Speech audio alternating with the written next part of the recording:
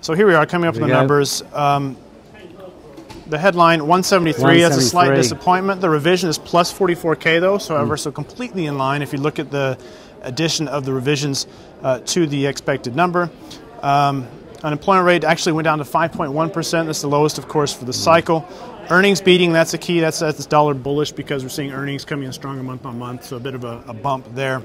But the market, interestingly, not terribly impressed, and we're seeing the euro dollar pressured. Well, it's almost flat right now. Dollar yen slightly lower than where we were going into the number. If we look at the risky currencies, we're flat.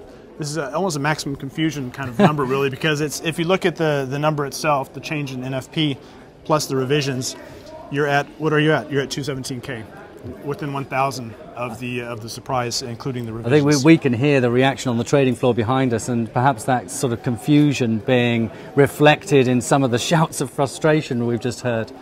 Yeah, it's always unwise and very tricky to try to trade the number in immediate minutes, because sometimes, although the number is important in the bigger picture, there's a short-term agenda the market has that it's trying to work through, and the number itself doesn't really interfere with what people wanted to do anyway. So we've got to see how this settles, not just over the next 30 minutes, but towards the end of the day as well. And I think risk sentiment is a key part of that, and risk sentiment especially because what we have here is a bang in line report. That means people are left to their animal spirits rather than dramatic new information. This is not dramatic new information. So on that point, and final question, do you think the markets are going to hold their breath now ahead of the rate hike decision in 2 weeks' time, given this number was roughly in line with expectations? So is it a case of markets treading water now for 2 weeks?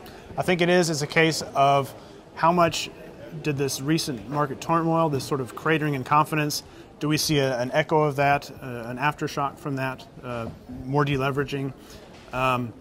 This doesn't really, to me, alter the Fed's mindset. It does want to get this hike out of the way, this first hike. I think these numbers are good enough to keep it on course for an October move, if not a September move, because of the recent turmoil is too much probably for September.